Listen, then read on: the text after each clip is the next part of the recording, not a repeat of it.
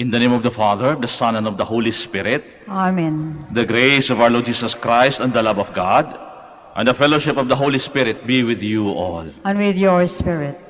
My dear brothers and sisters, let us acknowledge our sins and to prepare ourselves to celebrate the sacred mysteries. I confess to Almighty God and to you, my brothers and sisters, that I have greatly sinned in my thoughts and in my words, in what I have done and in what I have failed to do, through my fault, through my most grievous fault.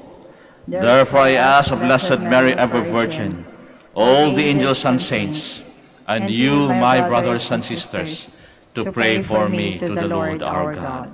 May Almighty God have mercy on us, forgive us our sins, and bring us to everlasting life. Amen. Lord, have mercy. Lord of mercy. Christ, have mercy. Christ of mercy. Lord, have mercy. Lord of mercy. Let us pray. We implore your majesty most humbly, O Lord, that as the feast of our salvation draws ever closer, so we may press forward all the more eagerly towards the worthy celebration of the Paschal mystery. Through our Lord Jesus Christ, your Son, who lives and reigns with you in the unity of the Holy Spirit, God, forever and ever. Amen. Please be seated.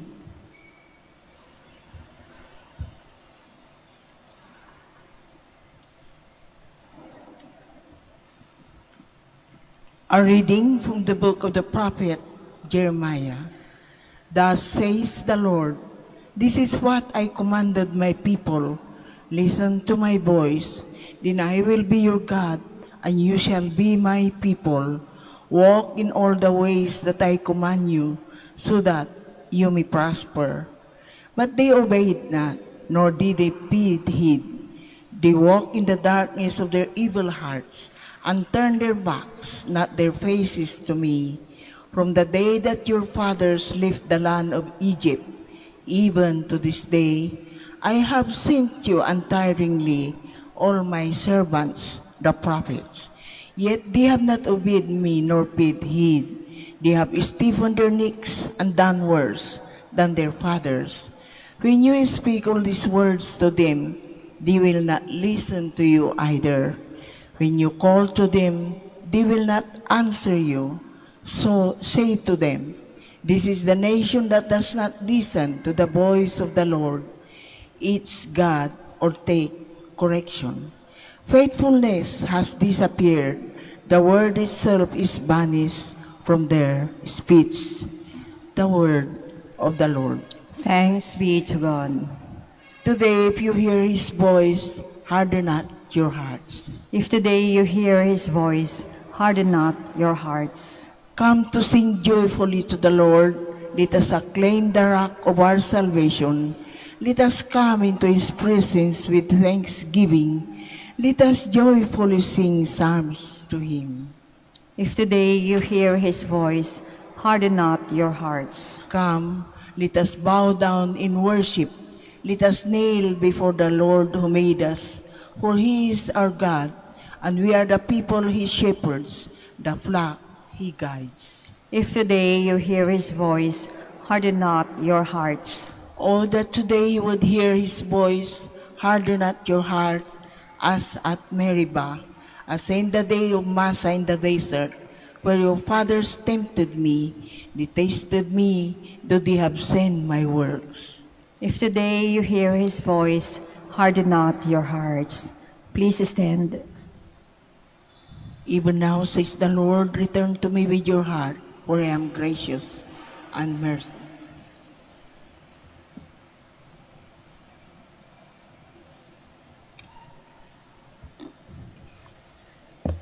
The Lord be with you. And with your spirit. A reading from the Holy Gospel according to Luke. Glory to you, O Lord. Jesus was driving out a demon that was mute, and when the demon had gone out, the mute man spoke, and the crowds were amazed. Some of them said, by the power of Beelzebul, the prince of demons, he drives out demons. Others, to test him, asked him for a sign from heaven. But he knew their thoughts and said to them, Every kingdom is divided against itself will be laid waste, and house will fall against house. And if Satan is divided against himself, how will his kingdom stand?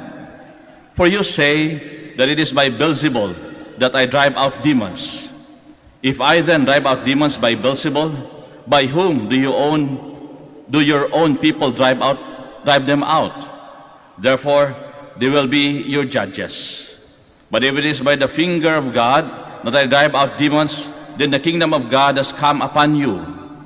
When a strong man fully armed guards his palace, his possessions are safe. But when one is stronger than he attacks and overcomes him, he takes away the armor on which he relied and distributes the spoils. Whoever is not with me is against me, and whoever does not gather with me scatters. My dear brothers and sisters, the Gospel of the Lord. Praise to you, Lord Jesus Christ. Please be seated. Magandang umaga po sa inyong lahat at welcome po sa Minor Basilica ng Our Lady of the Rosary of Manaoag. Busy ba kayo? Busy? Well, okay lang, Father. Not that busy. O masyado kayong busy? Ito ay isang kwento na ang mga demonyo daw, nag-meeting sila. Mga demonyo, nag-meeting sila. Kung ngayon ang simbahan ay may synod, nag-meeting yung mga kaparian, mga obispo, mga laiko, yung mga demonyo din, na may meeting din sila. O nag-meeting sila, sabi nila, paano kaya natin masisira yung simbahan? Paano kaya natin masisira yung pamilya? Paano kaya natin masisira ang community? Usap sila, sabi nila, kung ano mga suggestions, ang daming suggestions. Bigyan natin ng ganito, bigyan natin ng ganyan. Dami. Hanggang mayroong isang demonyo nagsalita, sabi niya, madali lang yan. Make them busy. Paano yon? Gawin mo silang busy sa lahat ng maraming bagay, sa mga makamundong bagay, and they will eventually forget the relationships, and they eventually forget God. Kasi ang busy pala, ang ibig sabihin, being under Satan's yoke. Yoke means kato yung nilalagay doon sa leeg ng kalabaw kapag kayo po'y farmer. Yung pala yung ibig sabihin ng busy para sa mga demonyo. Kapag masyado kang busy, you might forget your relationship. You might forget who you are. And sometimes, you might forget to pray, and eventually, you forget God. May kilala ako dati na masyadong nabisi sa business niya. Business niya po ay fishing. Masyado siyang busy na kahit linggo, wala na siyang panahon kay Lord at nawalan na rin siya ng panahon sa kanyang pamilya. Busy siya sa paghahanap ng pera. Nakalimutan niya na mas mahalaga pa pala sa pera ang relationship mo sa pamilya mo at sa Diyos. Masyado siyang busy being under Satan's yoke. Kaya nga kung minsan titingnan natin sa Ebanghelyong binasa natin, meron pong palatandaan na tayo po ay nagiging under Satan's yoke. Busy ka na. Una, kapag ikaw po ay matigas na ang ulo, tigas na ulo mo, hindi ka na nakikinig o hindi ka na nakakarinig ng ibang boses, kundi boses mo na lang. You don't see goodness on other people. Nagiging obstinate ka na. Matigas na ang iyong puso. You don't see graces in other people. Sapagkat ang feeling mo, ikaw lang ang magaling. Busy ka na sa sarili mo. Delikado yan. Kaya nga may tanong nga Father, kung si Lord ay sadyang maawain, mapagmahal, mapagpatawad, bakit hindi niya mapatawad ang Diyos, si Satanas? Sabi, bakit hindi daw pwedeng makapasok si Satanas sa langit? Simple lang po ang sagot. Ang tigas ng ulo niya, ayaw niya. Sa Ebanghelyong binasa natin, mapapansin ninyo na kahit anong gawin ng Diyos, people could find many reasons not to believe Him. Ito nga yung incident na damn if you do, damn if you don't. May gagawin siyang tama, mali. May gagawin siyang mali, mali pa rin lahat. Kita mo, pinagaling na niya ang taong na-possess. Anong sabi ng mga Pariseo, mga kalaban niya? Ginamit niya ang kapangyarihan ni Beelzebul, the prince of demons. Kita mo na yan? Ang titigas ng ulo, ang titigas ng puso, hindi nila nakita ang kabutihan ng Diyos. Hindi nila nakita yung kabutihan na nangyari doon sa pinagaling ng Diyos. Yan yun, isa sa mga manifestation kapag ka ikaw po'y busy being under Satan's yoke. Matigas ang iyong ulo, matigas ang iyong puso, di ka na nakakikita ng goodness sa ibang tao. Kasi feeling mo, ikaw lang ang magaling. Ang pangalawang batayan na ikaw po ay busy, you want chaos. Gusto mo yung nagkakagulo. Ayaw mo ng unity. Pansin yan sa pamilya ninyo. Gusto mong maging impyerno ang pamilya ninyo? Simple lang. Madalas nga ating sinasabi yan eh. Ayaw ko na sa bahay na ito, impyerno. Kapag ang ginagawa mo na lang, inangaaway ka. Kung ang ginagawa mo na lang, mangchichismis ka para mag-away sa mga kapitbahay mo, mag-away sa pamilya mo, then you are busy. Gawin ang ginagawa eh. Kaya sa Ebanghelyo sinabi ni Kristo eh. Walang, kapag ka ang isang kaharian ay magulo, walang unity, it is bound to fail. Kaya sa pamilya niyo, tingnan niyo pamilya ninyo, may unity ba? Nakikinig ba ang bawat isa? Baka naman nagsisiraan lang. Kaya ngayon, tuwang-tuwa si Satanas ngayon eh. Pansin niyo ba? Tuwang-tuwa siya ngayon. Election time. Nagsisiraan ang bawat isa. Kita nyo na, di ba? Election time, sisiraan yan. Tuwang-tuwa si Satanas ngayon. Bakit? Nagsisiraan ang isa't isa. Hindi marunong makinig. Walang integrity. Walang pagkakaisa. Kaya kung titignan natin sa sarili natin, kapag ikaw po ay, sabi natin, may unity yung isip mo, yung puso mo, yung ginagawa mo, yung lifestyle mo. Kapag may unity yan, may integrity, kahit anong paninira ang gawin sa'yo, you can stand and say, mas kilala ko ang sarili ko. Kahit sa pamilya ninyo, kahit sirain ang pamilya ninyo, ang community ninyo, lalo sa pamilya, may mga chismis. Kapag kilala ninyo ang isa't isa, marunong kayo makinig sa isa't isa, you will just simply laugh at it at sasabihin mo, mas kilala ko ang asawa ko, mas kilala ko ang anak ko. May integrity, may unity. Kapag ka ikaw po ay naninira na lamang, ayan, you want chaos. Gusto mo na nagkakagulo-gulo, ayan, you are under Satan's yoke. Ano po ang gamot dito? Una, pangontra sa pagiging busy.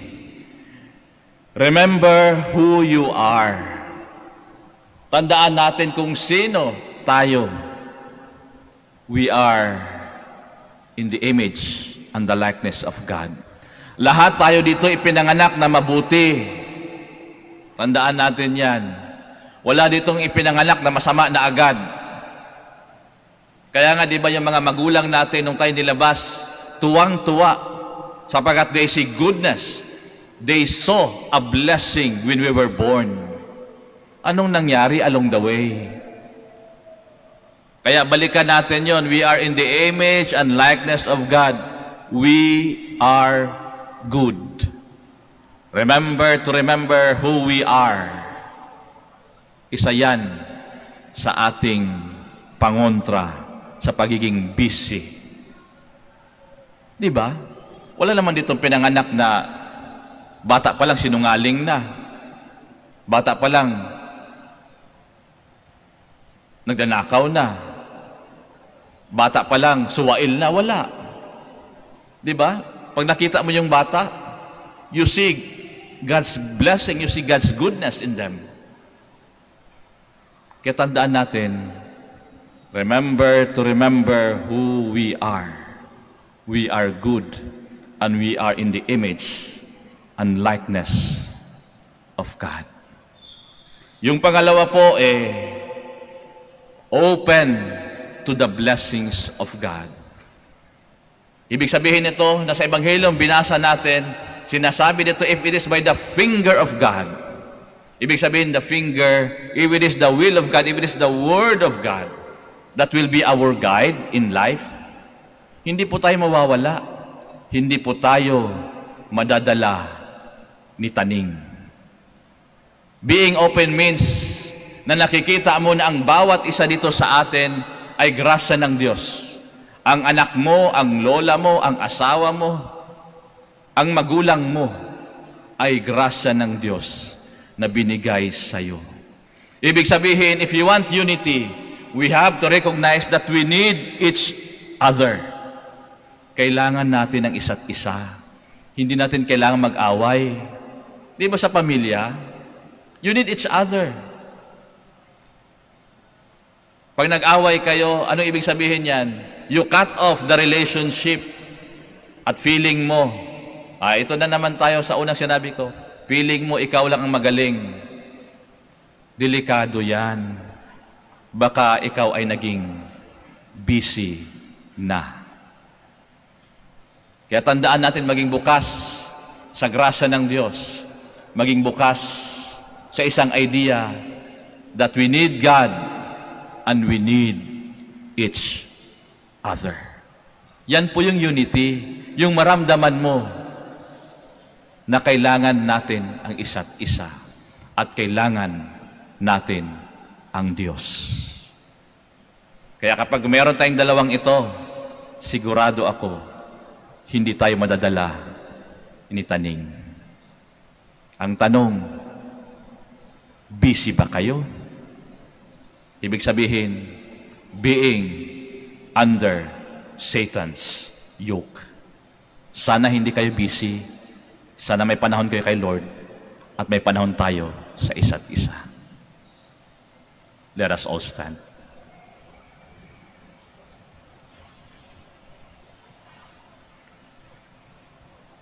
Gathered together in Christ who conquers all evil, let us come confidently to the Father with our prayerful intentions. For every petition we shall answer, Lord, hear our prayer. Lord, hear our prayer. That the Church may be renewed and give faithful witness the proper values of life, and so help restore a fallen world. Let us pray to the Lord. Lord, hear our prayer. That Christian believers may have the courage to speak out boldly in the name of Christ. Let us pray to the Lord. Lord, hear our prayer. That we may give wholehearted support in upholding the truth and in opposing the subtle influences of evil. Let us pray to the Lord. Lord, hear our prayer. That the sick and the handicapped may receive the comfort of God's love from those caring for them. Let us pray to the Lord. Lord, hear our prayer. That those who have died may be received into the fullness of God's kingdom. Let us pray to the Lord. Lord, hear our prayer. In the silence of our hearts, we also pray for our personal intentions, and we also pray for the safety of all those who are traveling today. Let us pray to the Lord. Lord, hear our prayer. Almighty Father, as we offer our prayers, we thank you for your Son who conquered sin and death, who lives and reigns forever and ever. Amen. Please be seated.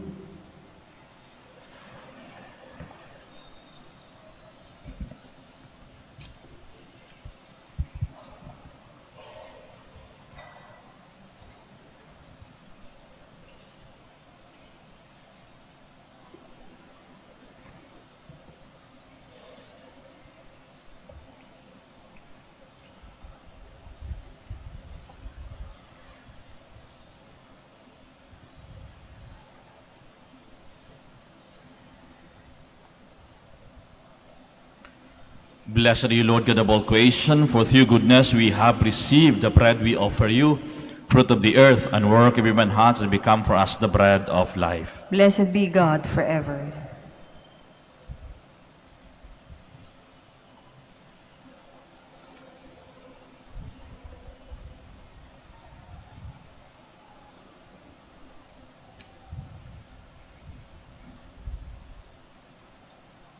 Blessed are you, Lord God of all creation, for through goodness we have received the wine we offer you, fruit of the vine and work of human hands, and become our spiritual drink. Blessed be God forever.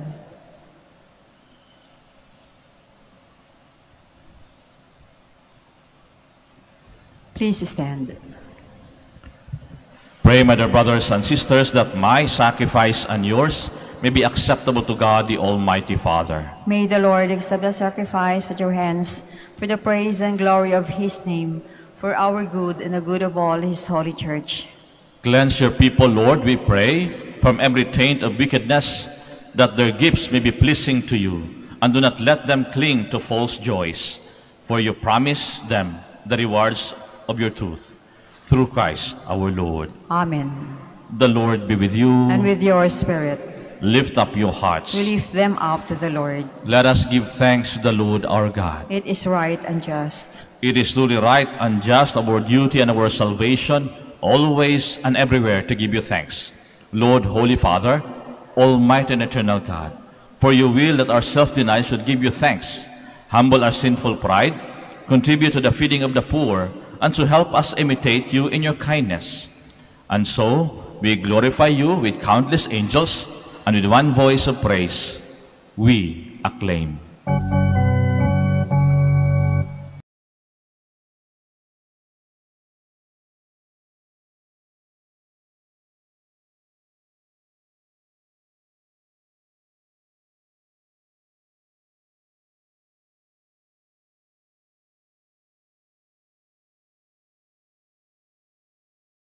Blessed is he who comes in the name of the Lord.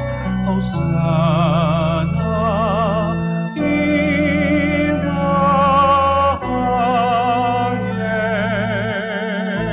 highest. Please kneel. You are indeed holy, O Lord, the fount of all holiness. Make holy, therefore, these gifts, we pray, by sending down your Spirit upon them like a dewfall, so that they may become for us the body and blood of our Lord Jesus Christ. At the time he was betrayed and entered willingly into his passion, he took bread and giving thanks, broke it, and gave it to his disciples, saying, Take this, all of you, and eat of it, for this is my body, which will be given up for you.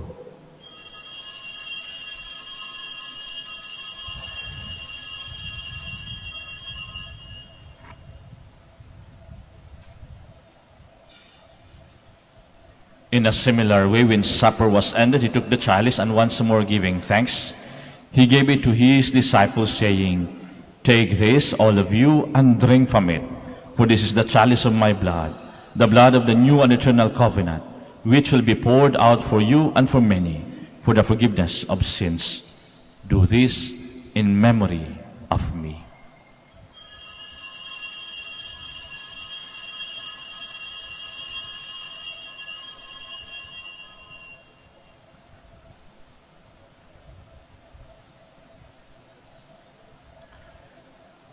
Let us proclaim the mystery of our faith. We proclaim your death, O Lord, and profess your resurrection until you come again. Therefore, as we celebrate the memorial of his death and resurrection, we offer you, Lord, the bread of life and the chalice of salvation, giving thanks that you have held us worthy to be in your presence and minister to you. Humbly we pray that partaking of the body and blood of Christ, we may be gathered into one by the Holy Spirit. Remember, Lord, your church spread throughout the world, and bring her to the fullness of charity, together with Francis our Pope, Socrates our Bishop, and all the clergy. Remember also our brothers and sisters who have fallen asleep in the hope of the resurrection, and all who have died in your mercy. Welcome them into the light of your face. Have mercy on us all, we pray, that to the Blessed Virgin Mary, Mother of God, with the blessed apostles and all the saints who have pleased you throughout the ages, we merit to be co-heirs to eternal life, and may praise and glorify you through your Son, Jesus Christ. Through him, and with him, and in him, O God, Almighty Father, in unity of the Holy Spirit, all glory and honor is yours forever and ever. Amen. Please stand. At the Savior's command and formed by divine teaching, we dare to say,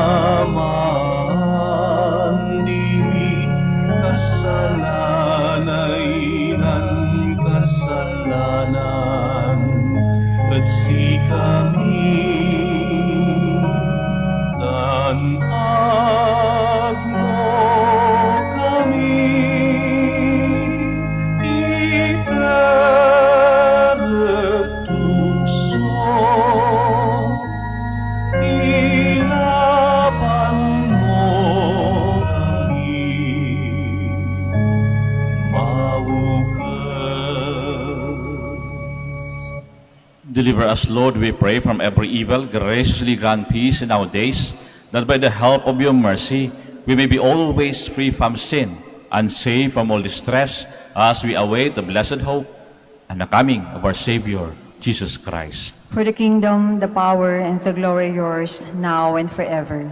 Lord Jesus Christ, who said to the apostles, "Peace I leave you, my peace I give you," look not on our sins, but on the faith of your church, and graciously grant her peace and unity in accordance with your will, who live and reign forever and ever. Amen.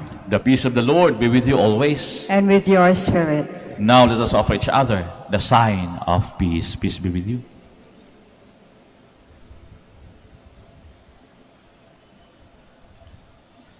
Lamb of God, You take away the sins of the world, have mercy on us. Lamb of God, you take away the sins of the world, have mercy on us. Lamb of God, you take away the sins of the world, grant us peace. Please kneel.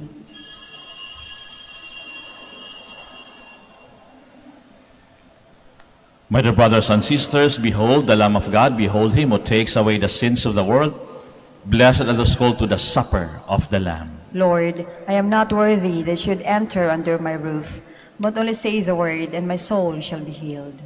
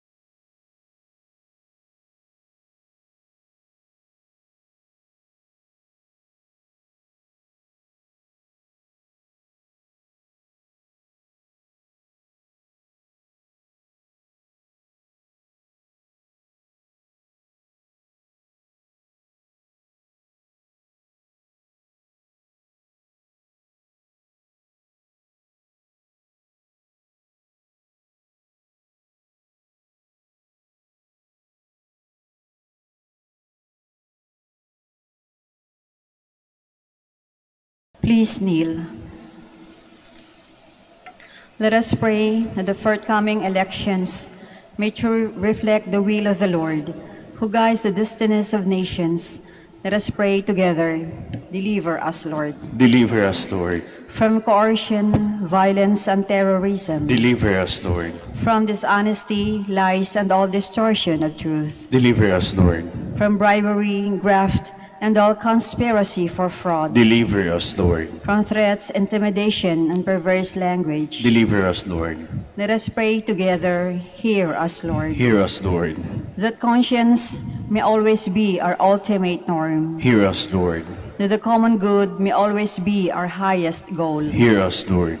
That human dignity may be respected all the time. Hear us, Lord. That the poor and the weak may always have the priority. Hear us, Lord. The genuine fear of God and love of neighbors may guide those who seek public office. Hear us, Lord. Let us pray. Shepherd of souls and Savior of the nations, politics is your gift to us, a call to serve others. May our political engagement for voters and candidates bring glory to your loving name and help us grow in holiness forever and ever. Amen. Please Please stand. stand. Let us pray. Graciously raise up, O Lord, those you renew with this sacrament, that we may come to possess your salvation, both in mystery and in the manner of our life, through Christ our Lord. Amen. Please be seated for announcement. Dear devotees of Our Lady of Manaoag, the summer feast of Our Lady of the Rosary of Manaoag will be on May 4, 2022, third Wednesday after Easter Sunday. The Novena Masses will be scheduled at 6 a.m., 7:30 a.m., 9 a.m., 10:30 a.m., 12 noon, and 4:30 p.m. from April 25 to May 3, 2022. Additional Mass at 3 p.m. on May 1, Sunday. We invite you to participate in these Novena Masses. If you wish to sponsor one or several Masses, you may fill out the form at the counters for Masses area and submit it with your donation, where you will be provided with an acknowledgement receipt, or you may visit our website www.manaoagminorbasilica.org for the online Pamisa. All names of donors and sponsors will appear in the electronic souvenir program. Thank you very much for your continued support. God bless you. Please stand. The Lord be with you, And with your spirit. and may Almighty God bless you, the Father, the Son, the Holy Spirit. Amen. The Mass is ended. We go in peace. Thanks be to God. We shall have the prayer for the blessing of the sick, and afterwards the prayer for the blessing of rosaries and other religious articles and images. Our help is in the name of the Lord. Who made heaven and earth. God, our Almighty Father, by your blessing, you give us strength and support in our frailty. Turn with kindness toward our sick brothers and sisters. Free them from all illness and restore them to good health. Through the intercession of Our Lady of the Rosary, Manaoag, so that in the sure knowledge of your goodness, they will gratefully bless your holy name. We ask this through Christ our Lord. Amen. Now let us pray the blessing of rosaries and other religious articles and images. In memory of the mysteries of the life, death, and resurrection of our Lord Jesus Christ, and to the honor and glory of the Blessed Virgin Mary, Mother of Christ, Mother of the Church, Our Lady of the Rosary, Manaoag, may these rosaries, images, candles, oil, and other religious articles be blessed and made holy in the name of the Father, and of the Son, and of the Holy Spirit. Amen. Amen.